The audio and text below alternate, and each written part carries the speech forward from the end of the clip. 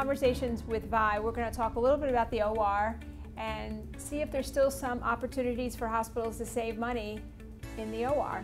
So Rich, you do a lot of work with surgical supply cost, implant costs, and whether it's orthopedic, spine, or some other specialties. So do you still think there's some opportunities to save money in the OR with some of those high cost supplies?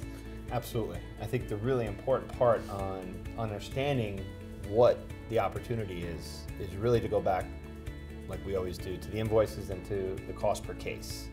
And I think once you pull back, especially when you look at, let's say in spine, there's distributors and different products and different biologics that are being utilized in the cases, how does that really look? How do those cases compare to another competitor or another physician that is doing the same exact case?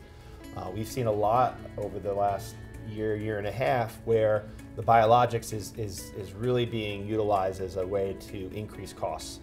And another area is that there's some stocked items that are utilized in some of the minimally invasive procedures that are being pulled into these cases but are not shown on the bill only because they're a stock item.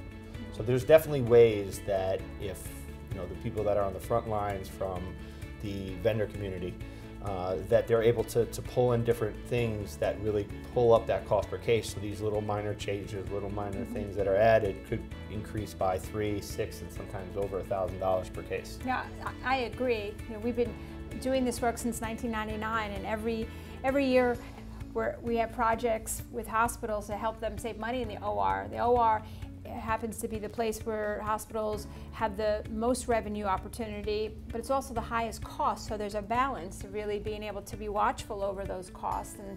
And so we continue to do a lot of work in the OR and looking at high cost implants or even just general medical supplies, things that are used in addition to those cases. Like for instance, for orthopedics, everybody focuses on the implants, right? The components for the knee or the hip.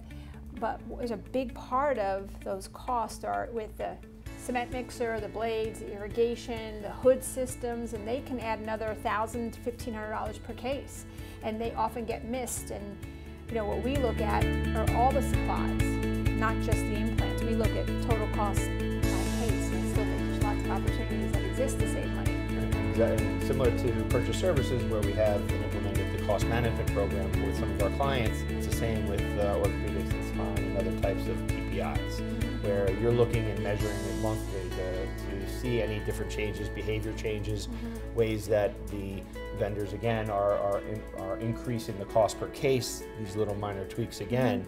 But you'll see it in real time as opposed to looking at it 6, 12, even sometimes 2 years later. Yeah, it's a great point. So this is last example. I think you brought it out in one of your recent engagements, but we've seen it in the past too, where the hospitals were using the revision components in primary cases, but it was being missed really, and if they had a real cost management system in place, it would have caught that trend as it was coming up versus I think when you were able to see it, it was 18 months out and this incredible overspending, these unnecessary costs that the hospital had. Right, absolutely. And we were able to visualize it and show the exact data to the primary orthopedic physician who didn't think it was a big number, but ended up being about 26% of the total cases. Yeah, that's a big percentage.